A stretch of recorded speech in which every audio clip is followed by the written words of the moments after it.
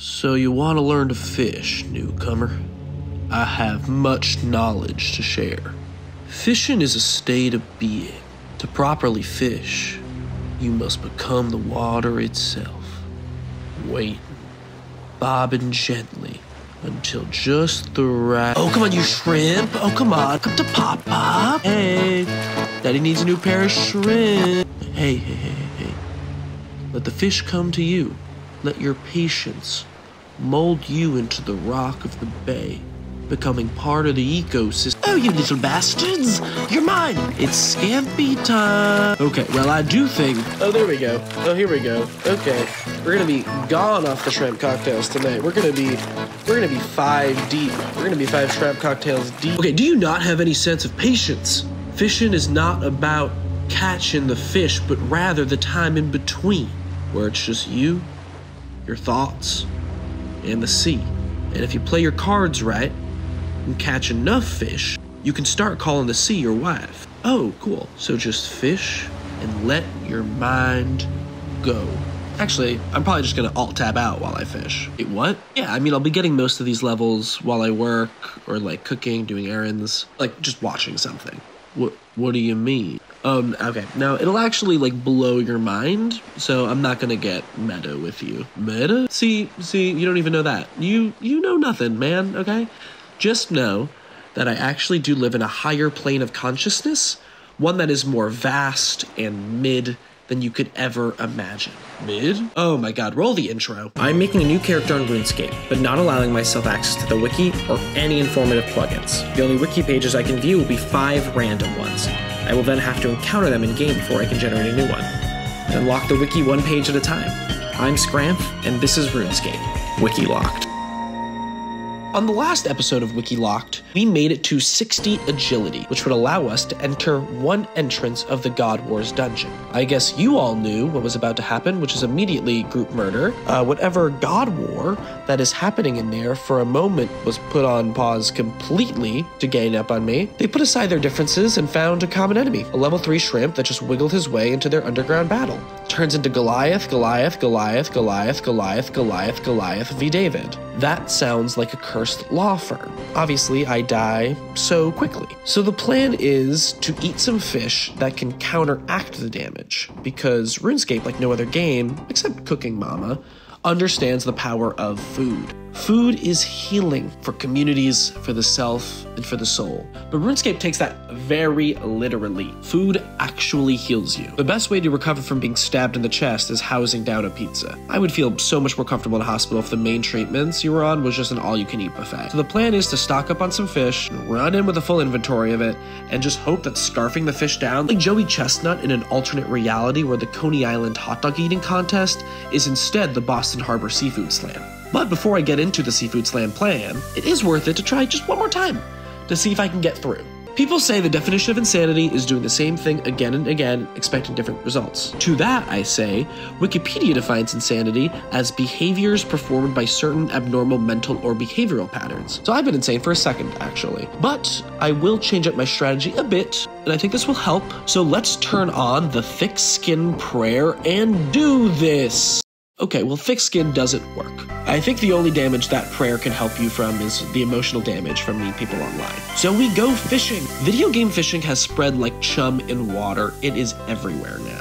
RuneScape fishing is a job. It's a grind. These dumb shrimp are just gonna keep on coming while I'm alt-tabbed out and browsing Wikipedia. Did you know that those surreal clickbait ads are called chum boxes?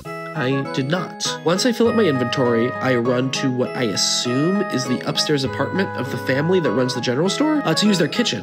Well, it's just a pot of water over fire. Of course, I could use the Lumbridge range if I complete Cook's Assistant, which is a very intro quest to the game where you bake a birthday cake for the king. But when I was doing the grind, I just didn't feel like it was necessary. Just not feeling celebrating the monarchy at the moment. It doesn't matter what kind of cooking device you use, you're gonna get the same cooked fish. So personally, I'm gonna be boiling the fish, which should not give you the same hit points as a nice seasoned grilled piece of fish, but it does. Once we do a few rounds of the shrimp, we were able to graduate from the tiny fishing net to the big fishing hole. I've taken my entire 826 coin cash stack, which is mostly made up of Rick Turpentine's misguided but appreciated reparations, and I blow it pretty much all on fishing equipment, like a fisherman moth summoned to the base pro shop obelisk. I stock up on some bait, but I also get a fly fishing rod and some feathers, because I will also have to wade into the river to catch some freshwater fish as well in the grind. My plan is to have salmon be my best healing option. We move on to sardines next at level 5. They are a great source of omega-5 fatty acids. I don't know how that correlates to hit points, but just keep that in mind, everyone. Like, I really wish I could just free up some inventory slots by making a big seafood pasta. 4 fish could combine to make 1 pasta dish. Like, maybe it gives double the healing effect, doesn't? Not proportional. But maybe you could give 4 times the healing rate if you put some Parmesan on there. Level 10, we go for some herring.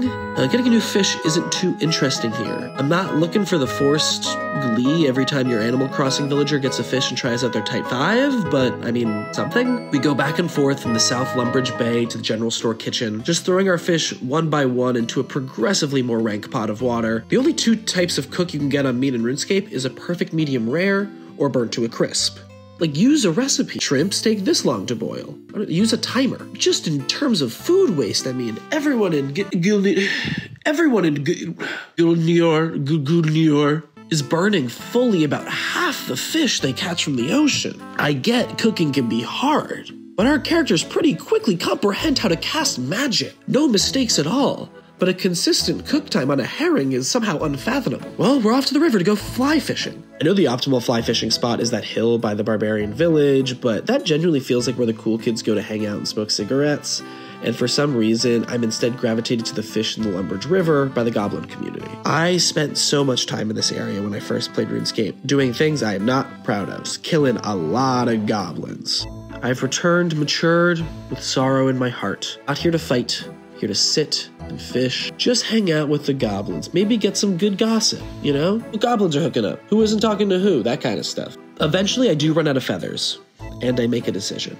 I will begin to kill. I've already technically broken my pacifist lifestyle I was trying to do by auto-attacking the multiple muggers that have attacked me, even gaining an attack level. I should be also improving my defense level and hit points. That will for sure help me not immediately get beat up upon entering the dungeon. Well, I'm still gonna get beat up, but like, I'll get better at getting beat up. To stick with the bird theme, I'm gonna be training on chickens. I can use their feathers to fish, bury their bones to get some more prayer. Maybe I can evolve past thick skin and get something that will actually help. Question I'm curious about, which in this case is not an arena at all, but rather a farmer's fenced-in private property, and begin to kick the shit out of chickens. I used my Tutorial Island sword to begin to skewer the chickens, and looking back, I'm not proud of that. Those chickens never got a Tutorial Island to go to before they enter their world of adventure. They never begin with equipment and money. They're born into this world, and then I immediately kill them. It should be hand-to-hand combat, hand-to-wing.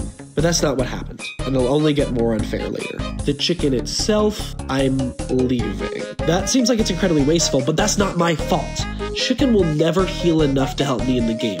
RuneScape's seafood game is too strong. Jagex is being lobbied by Big Lobster. Personally, I've ate leftover fried chicken past midnight, and it felt like I had the invincibility star from Mario, so I don't know, seems imbalanced and inaccurate to me. As I get some combat stats up and my defense up to 6, this round of training has ended. I'm gonna get some steel armor and hope with the trap I have so far, I can run through the God Wars dungeon horde and get a glimpse at my beloved avian teas. So I crowdfund by stealing funds from the crowd in Lumbridge. I don't feel bad about pickpocketing in this game because the Federal Reserve of RuneScape is located in people's pockets. A literal pocket dimension of endless coins. Every time I reach into this man's pocket, there will be another 3 coins. That being said, I wish I could pickpocket this fancy lad. Tius Consentius. Okay, he's got family blood money. Why can't I pickpocket him? I know maybe not now, but I'd grind to at least 80 thieving to be able to steal some money from his monocle fund. Talk to him, and he pretty much only wants to talk about the achievement diary for which he is a taskmaster. He has all this money and uses it to force people into his silly little tasks. Some of us make our own tasks, okay? We don't need you. I next get up to the level where I can start to pickpocket farmers, and I return to my favorite poultry Thunderdome to do it. That poor farmer. I've kicked hundreds of his chickens, walk back in, and then just start ripping money out of his pocket. But luckily for him, I realized this method may not be the best way. Just getting all steel armor will cost quite a bit, and there's a faster way. The Stronghold of Security. The Stronghold of Security is a beginner dungeon, where doors ask you multiple choice questions about account security, and give you some minor cash along the way, at the end giving you 10,000 coins. You do not have to fight a soul, just stick it through what feels a little bit like a middle school internet PSA. I think it's a great idea to spread awareness. Hey, my old account was hacked. Doesn't make it not funny that the central concept of this badass and dangerous looking dungeon is a PSA. All right, this is it. The tomb is behind there. All the treasure we wish. Well, that's not too bad. I mean, that snake in the previous room almost got a bite of me, but... Ah! Chubas, watch this informative sketch. Hello, Brian. Hello, Cassidy. Really cool party. I know. I'm so wasted. Me and a couple other skeletons are going to go exploring the ancient ruins down the street. Maybe get some cool treasure? I don't know.